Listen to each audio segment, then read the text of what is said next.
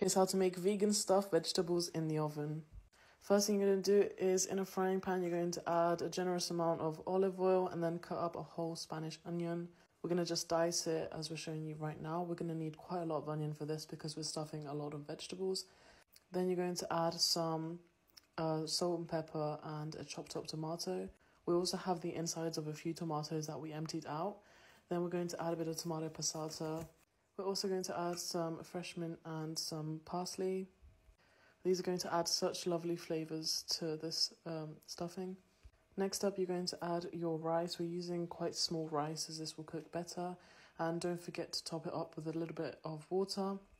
So to start stuffing our vegetables, we're going to get a big tray because we have quite a lot of vegetables. And these are just some baked eggplant. We just bake this for a little bit. You don't need to bake it too much because it's going to go in the oven again anyways. So we're going to get our rice mix that we just made and put it on top of the eggplants. And for the bell peppers, we cut them open and emptied the insides. We left the top as shown. And then for our tomatoes, we just emptied them and used the things we emptied it with to put it in our sauce. And then you're going to make sure that they're upside down so none of the rice comes out.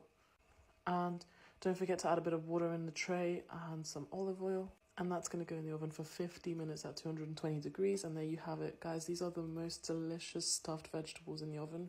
And they're completely vegan friendly because they have no meat, whereas a traditional recipe tends to have minced meat. Enjoy.